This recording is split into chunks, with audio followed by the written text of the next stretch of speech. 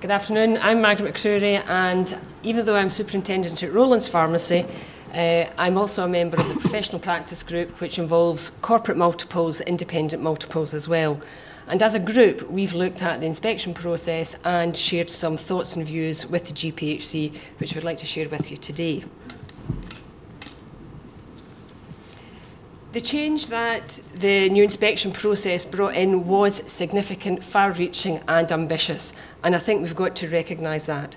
The work that the GPHC did in preparation through the sounding boards, the training of inspectors, has gone a long way to make the implementation as easy as it has been.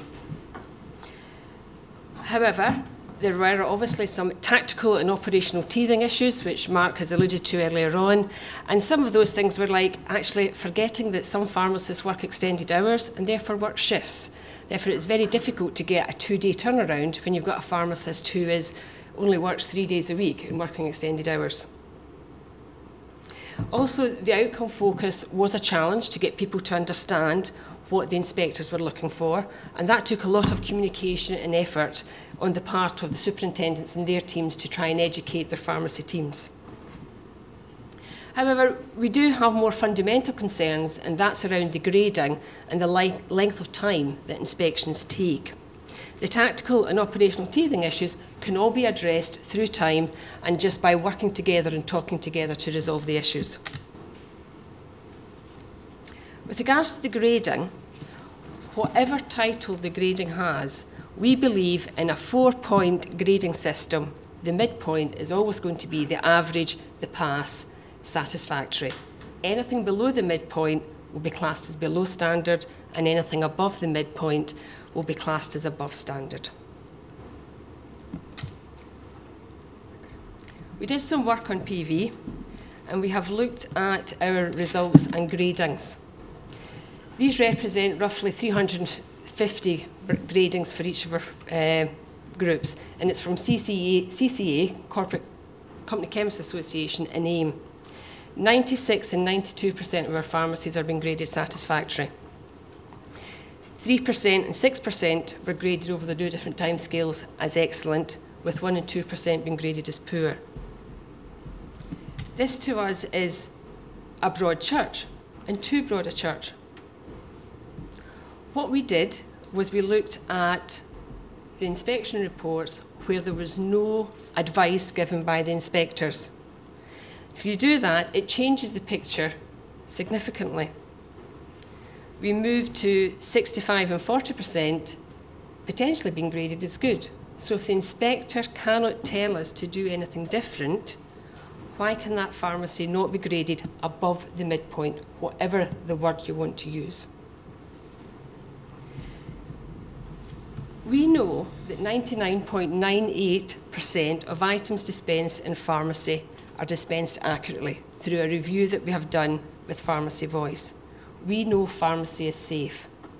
And our major concern is that with the satisfactory grading being below midpoint and the majority of pharmacists being in it, the public perception will be that pharmacy is unsafe.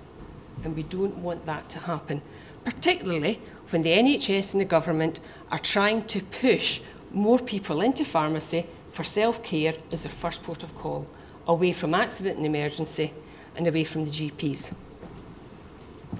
We also have a challenge when we're talking to our pharmacy teams.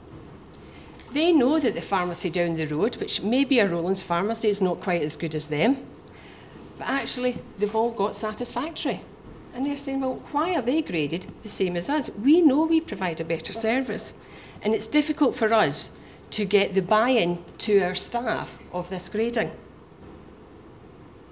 And I know, as superintendent, that I provide my pharmacies with all the tools they need to meet the premises standards. We've gone through them with a fine-tooth comb, we've looked at them, we've given tools, whether it's support from head office, whether it's manuals, whether it's processes, SOPs. But as you can see, even if one of my pharmacists from this is following all the processes exactly, they still can't achieve a good. And that's my concern. As superintendent, I should be able to give my pharmacies the opportunity to achieve good. And I'm not able to do that at the moment. you do what you've always done, you'll get what you've always gotten. Inspection timings can last anything from 2 hours to 7 hours. And I recognise that 7 hours is much less likely now, but it was there at the beginning. We need to review how the inspection process is carried out. We currently, as Mark says, look at all the standards, but actually we may not need to look at all the standards. We could potentially review at principal level, identifying key standards. I believe that if an inspection lasts more than 3 hours, we're actually putting patients at risk, because no matter how pleasant and how nice the inspectors are, it is a stressful experience for people. And we need to give them the opportunity to show what they can do without putting them under undue stress.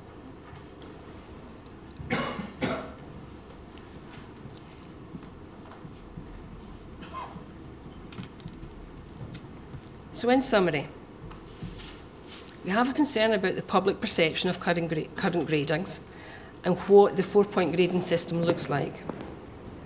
We would like recognition where the inspector has no additional advice to offer, because we feel those pharmacies should be recognised as good. And we need to reduce inspection times by doing things differently. My final comment is that pharmacy teams care about their patients, and they're very proud about what they do. They actually, once the inspection process is over, a lot of them quite enjoy the experience of sharing what they do with the inspector and actually having the report back to see how good they are. So all I would ask is to please make the inspection process a method to encourage people to do better. Thank you.